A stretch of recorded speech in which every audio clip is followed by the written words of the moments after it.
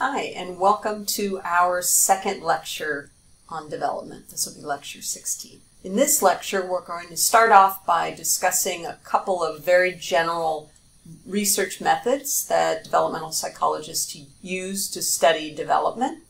Then we'll talk about the development of moral reasoning. The next step will be to talk about the development of our relationship styles. Then we'll talk about theory of mind. And if we have time, finally we'll discuss Erik Erikson's theories of how we develop as psychological social beings. So first, let's talk about studying babies. Now, students in my class know that one way to study adult behavior is to ask people what they think or feel or believe, maybe to sit them down in front of a computer and have them complete tasks. But you can't do either of those things with babies, right? They don't tell you really, at least not with words, what they're feeling in any consistent way. And it's hard to give them complex tasks. So developmental psychologists have to be especially careful and tricky about how they study development with infants. So what is cross-sectional research? Well, let's say that you want to understand how people develop a sense of moral reasoning, and you're interested in the period of time between, say, 5-year-olds and 20-year-olds. Well, with cross-sectional research, what you do would be to develop a task and find a bunch of 5-year-olds and give them the task, and then a bunch of 6-year-olds and give them the task, and keep going like that, and then find 20-year-olds and give them the task. In other words, you find people of different age groups and you study them at the same time. Okay? This is terrific at identifying differences, developmental differences at different ages. And it's a relatively quick and inexpensive way to conduct research. But it has some important disadvantages. And the big one that I want to tell you about is something called a cohort effect. You can also think of it as a generational effect.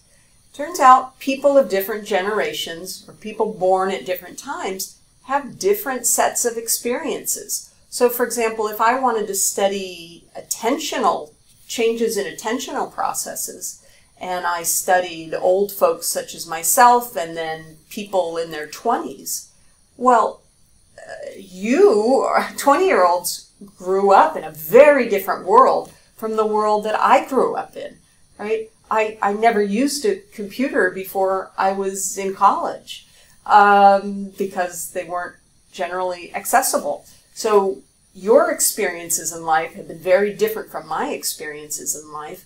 And so differences that you and I show on the same test, do they reflect our differences or do they reflect developmental processes, things that change over life? This is a problem with cohort effects. Let me give you another example. Let's say that you were a medical researcher and you wanted to understand aspects of lungs and how lungs change as we age. Well, if you are going to conduct research with very old folks, maybe let's say 90-year-olds or even 80-year-olds, and compare their lungs to the lungs of 20-year-olds, you've got a very big confound. And that is that people who are 80-year-olds now were much more likely to smoke as 20-year-olds than 20-year-olds now, right? Lots of people used to smoke in the 40s, so there's very big environmental differences. And so that creates a confound that cross-sectional studies can't really overcome. So there's a limitation. It's fast, it's terrific in lots of ways, but this methodology has that cohort problem. So you might say, okay, let's get rid of the cohort problem. Let's study people of a particular age group and let's say CSUN freshmen, study them now, and then study them again in 5 years and then in 10 years and 15 years. That would be a longitudinal design. where you take the same participants, maybe everybody of a particular age or at a particular university, and you study them over and over and over again. Now, this has the advantage of there won't be any cohort effects because everybody of the same age will have grown up in much more similar circumstances. And it is going to give you terrific data about individual differences and early markers and all sorts of great stuff. But longitudinal studies have their own drawbacks. First, they are super expensive and work intensive because before you can publish your research results, you may have to wait 20, 30 years. So those long, expensive studies are tough. And what happens over the course of 20, 30 years? Well, something called attrition. It's going to be harder and harder for you to find your subjects as the study gets longer and longer, right? It's easy to find someone tomorrow who you ran in a study today, but to find them 20 years from now or 30 years from now, that's really hard. And maybe 20 or 30 years from now, even if you find them, they don't want to participate anymore. They're bored with it. Attrition. So you lose a lot of participants over time.